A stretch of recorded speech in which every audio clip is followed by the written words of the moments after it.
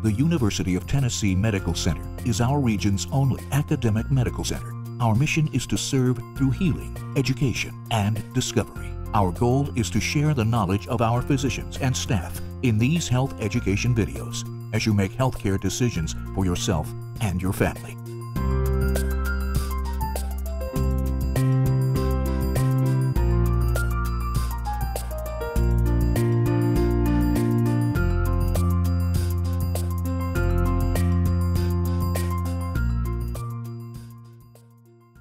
There are many different types of lung cancer, depending upon what it looks like under the microscope.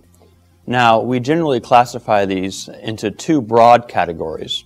One is called small cell lung cancer, and the other is called non-small cell lung cancer. Now, depending upon which type you have, really guides what type of treatment you would benefit from. So it's really important that we accurately diagnose which type of cancer you have. Whether lung cancer can be detected early is really the billion-dollar question.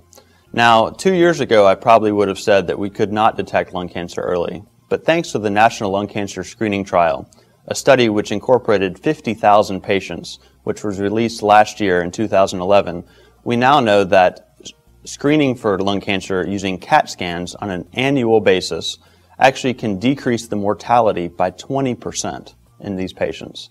Now, which type of patient benefits from this is really the question. Now, the screening trial looked at high-risk individuals, so those patients that were aged 55 to 74 and had a heavy history of smoking, and who were either currently smoking or had just recently quit in the past 15 years. Now, the treatment options for lung cancer really depend upon what kind of lung cancer it is. As we had mentioned before, there are two different types of lung cancer, non-small cell lung cancer and small cell lung cancer.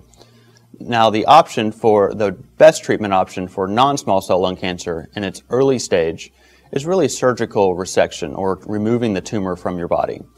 Sometimes we also recommend chemotherapy or radiation therapy for these patients as well. If the cancer is more advanced, oftentimes we do not recommend surgery at all, but recommend that patients undergo chemotherapy or radiation therapy. Similarly, for small cell lung cancer, we typically recommend radiation therapy and chemotherapy for those patients as well. There have been many new advances in the treatment options available for patients. In this day and age of really personalized medicine and genetics, we are now able to do an analysis of tumors and determine their genetic makeup. And depending upon what that genetic makeup is, certain patients may really benefit from certain drugs over some other drugs that patients could receive.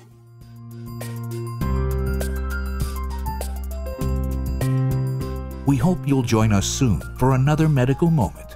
Visit utmedicalcenter.org or call the Healthcare Coordination Office at 865-305-6970 to learn about services available at the University of Tennessee Medical Center.